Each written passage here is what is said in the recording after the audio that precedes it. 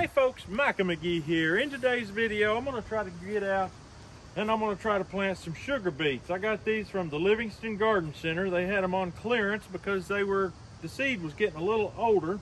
The test date was 2/22, so they've been around a little while. I'm not sure if they'll even grow, but we're going to try it today.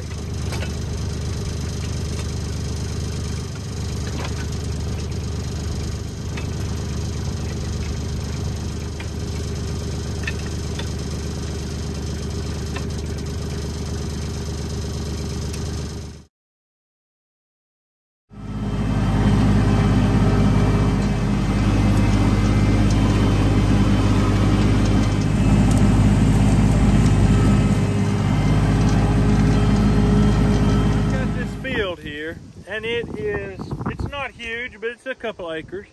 But in the edge over here, I've got this little nook that's carved out into the brush. That's where I want to plant the sugar beets. Out here, I'm not sure if I'm going to go with corn or if I'm going to go with another cover crop to try to enrich the soil for next year. I'm kind of tossing it up in my head. I may do both. You can do both. But this came up so nice with crimson clover. I'm extremely excited to see how it goes. My main crop in here last year was turnips, and we grew some nice, big, juicy turnips. But we had 3 below zero. It knocked them out. And I'm glad I had this clover planted in here because it just came right up through those old dead turnips that rotted, basically. It's all fertilized. It's all good stuff. We did eat, whatever turnips we could, but there was always some left. That's the way it is with farming. You always have some going back into the soil, and it's good to give back. That's what all this cover crop is, 100% giving back to the soil. So I'm gonna get in here and disc this real quick, and we're gonna get this planted and see how it goes.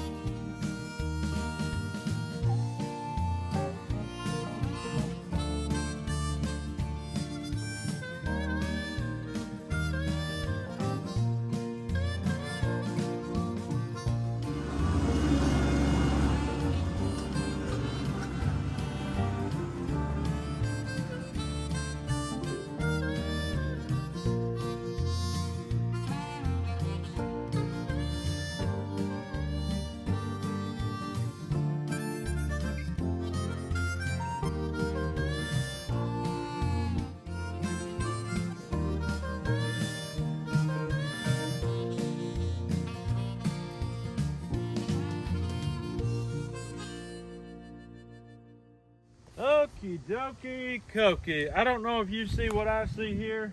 This field cannot be planted today. Oh, I could go through and spread the seed, but I don't think I'd have a very good result. I'm gonna let this sit. We're supposed to have frost basically the next 2 nights. Maybe not tonight so bad, maybe 39 degrees, but the next night, for sure a frost. So that'll give it a chance to sit here. It needs to dry out a little bit, is what it needs to do, and I need to come in and hit it again. So the next scene you see, I hope I'll be hitting it again. All right, folks, it's been 3 days. 3 days since we did this. And in that 3 days, it rained twice. It started right immediately after I disced it the first time. It rained just right away. And the sun was shining brightly. Oh, we had an awesome rainbow for just a little bit. It went away, but then it rained again. The very next, I can't remember, the very next day or something like that. But then since that rain, it has frosted 2 mornings in a row. And on top of that, we're experiencing a small drought. I want you, and you don't have to believe that. If you live in Tennessee, you should believe it because it's so strange here how fast things can dry up, especially if you break the ground open like we did here. I guarantee if you moved over just a little bit in this, that it's going to be just as wet as it was the other day when I did that. So I'm going to get in here real quick. They're calling for a week of rain, at least decent chances every day. So I need to get it done. It's dry. It's still somewhat loose. It hasn't developed that hard clod that won't break apart. I'm going to hit it. I'm going to hit it hard. I'm going to get that seed in the ground today, if at all possible. Let's do it.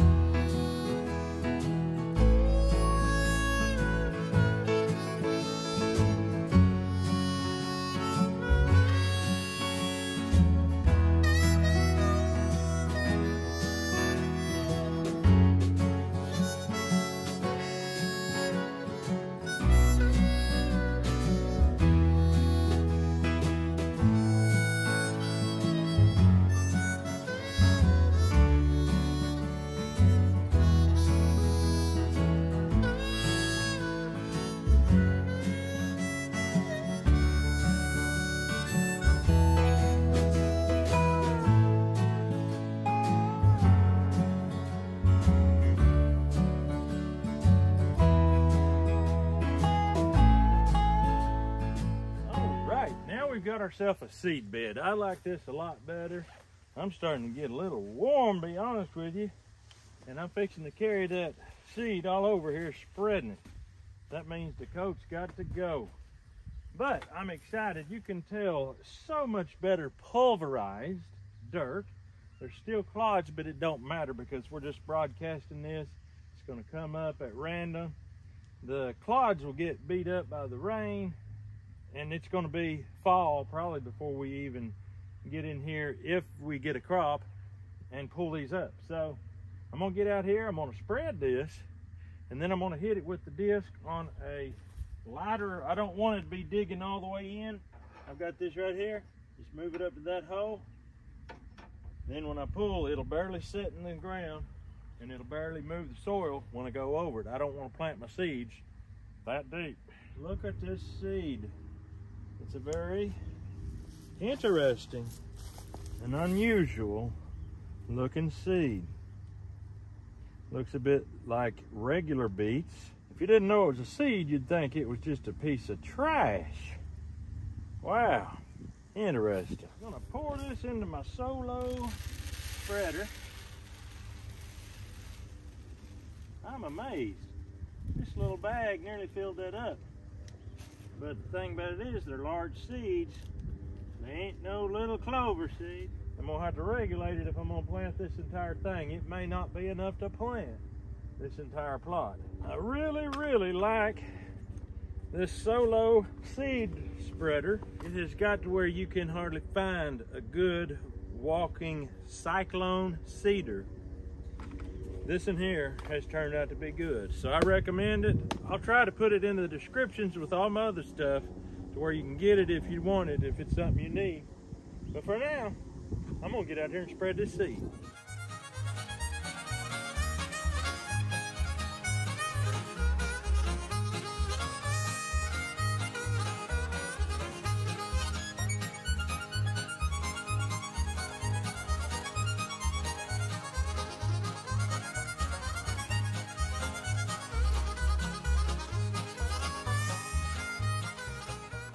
We got it all planted. I'm extremely happy about this because I had just the right amount of seed to go over it lightly both directions. So I got great coverage that way.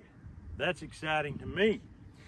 I love this dirt. It looks great. And when you're pouring this amount of biomass into that soil year after year, It is incredible what you get.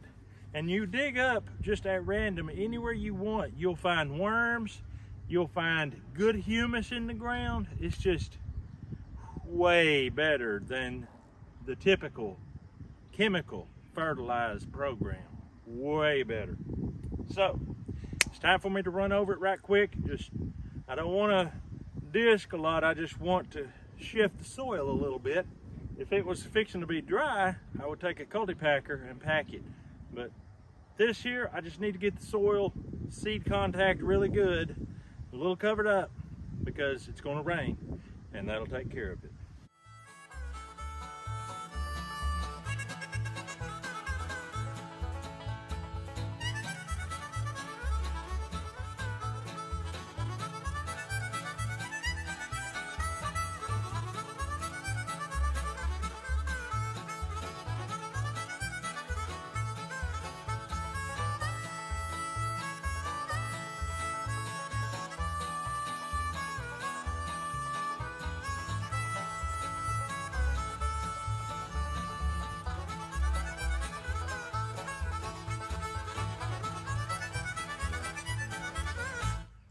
All right, there you have it. The bed has been prepared. The seed has been sown. All we can do now, let the good Lord above take over, because there ain't a thing that I can do now. You talk about farmers and I'm not a farmer, I'm a homesteader, but farmers require the most faith of anybody you've ever seen, to take your good hard-earned dollars and throw it down in the dirt and expect that there's not going to be flooding, there's not going to be drought. A lot of things can happen to make your seed not grow. And even while I say this, I look at a beautiful crop that proves time after time after time God did his part. So the thing for me to do is do my part. That's all I can do. I can't do his part. So if you can get a hold of that, you can relax, you can rest, knowing that this is out of my hands at this point. All I got to do is go to the house, which is what I'm going to do right now. So I hope you have a great day. Hope that you enjoyed this. If it comes up, I'll show you. I would love to show you some monster sugar beets that I'm able to just harvest and feed my pigs. Boy, would I be a happy pappy. Gonna get out of here. Y'all have a great day. We'll see you on the next video.